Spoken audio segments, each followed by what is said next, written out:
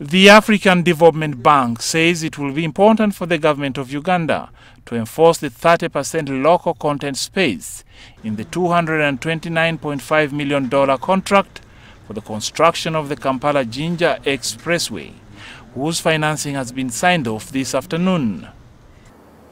The local content requirements, which were detailed in the feasibility study and shall be contractually enforced through the bidding documents and the PPP agreement, includes the requirement of 30% subcontracting to local Ugandan companies under the Buy Uganda, Build Uganda BUB policy.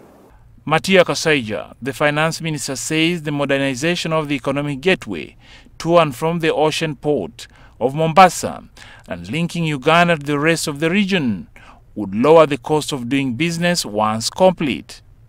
This project, for which we are signing the loan financing agreement today, worth $229.47 million, is very timely because the traffic flow pressures on the existing Kampala Jinja road have increased, hence affecting the flow of majority of Uganda's imports and exports.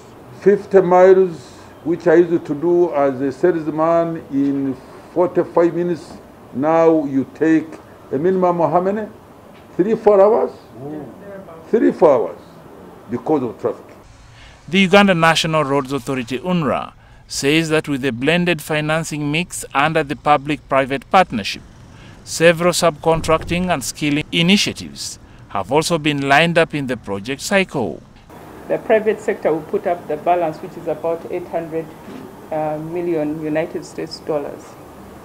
Now, because this is a tolled project, a tolled road, it is anticipated that the developer or the concessionaire should be able to collect, to recover their input, and also government should be able to get some money by the 10th year. Uganda is heavily relying on a new strategy of easing infrastructure challenges as a driver to spur revitalization of the economy and kick in export revenues from the regional markets. We should be getting the fastest transport to bring goods which are required. Some are manufactured here, but others come from the coast, and others, our exports, go from here.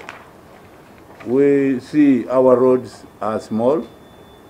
When we started, the population was small, so the roads were also small. Now there is congestion. Reina Ojon, NTV Business.